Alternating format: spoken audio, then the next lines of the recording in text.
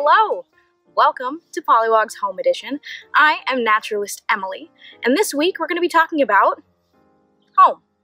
When you hear the word home, you might think of your house or apartment, your school, or even your bedroom. But depending on who or what you ask, home can mean so many different things. We're going to be talking about what home means for animals, plants, and people. Let's go. When we think about what home means for animals, we typically say that they need 4 things: food, water, shelter, and space. When animals have their home at Springbrook, we make sure that they have all 4 of those things. We provide them with food, each of their tanks have water, they have places where they can hide for shelter, and of course, they have enough space to move around. We also try to make sure that their home with us looks as close to their home in the wild as possible. It might not always be perfect, but we make sure that they can live happy, healthy, and whole lives at Springbrook. When you look at the animal tanks at Springbrook, can you see those 4 things? Now, I will let you in on a secret. You won't usually be able to find their food. We typically feed our animals in a different place from where they normally live. But I bet you could find water, places to hide for shelter, and of course, enough space to move around. When our animals seem happy and healthy, that's how we know we've been providing them with a good home. Sometimes we even build homes for animals that are living out in nature. These birdhouses next to this lake can be used by a number of different birds as homes. Not all animals can use the same types of houses. Have you seen any people-made animal houses by where you live? My challenge for you is to create an animal home. It can be out in nature, or it could be inside your house using toys and craft supplies. But make sure you have those 4 things: food, water, shelter, and space. I'd love to see what you come up with. Next, when we think about what plants need for their homes, it kind of has the same things: food, water, shelter, and space. But plants are able to provide some of those things for themselves. They use their leaves to turn sunlight into food. Check. But they also need to have access to water, somewhat shelter, and of course, space. Plants are able to make their homes in a lot more places.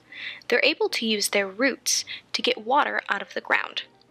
Some plants need a little bit more shelter, and they stay closer to the earth.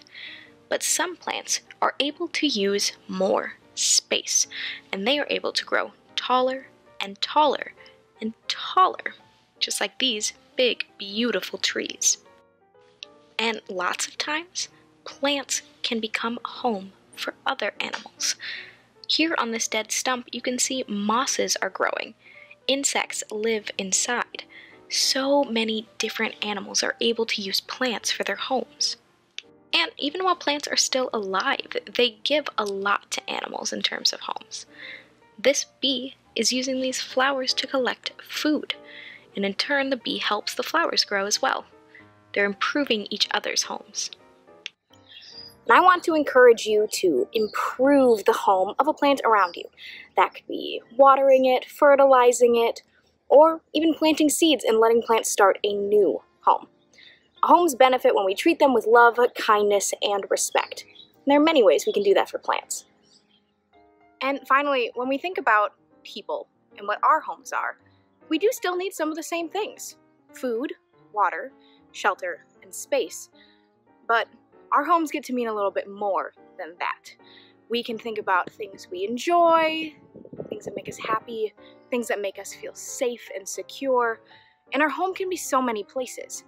It doesn't have to be a place that we get to be all the time. It doesn't even have to be where you are right now. Sometimes home means a lot of things. When we as people think about what our home is, it's a lot of different things together. It's places where we've remembered having fun, things that have made us feel safe and whole, moments that were really important to us. And sometimes we're away from our homes for a while, and that's okay. I know I miss being at the nature center, And I know you probably miss a lot of the different places that felt like home right now. But it doesn't stop being your home just because you're not there. Home is something that lives inside our hearts and inside our heads. And as long as you feel safe and happy somewhere, it's your home.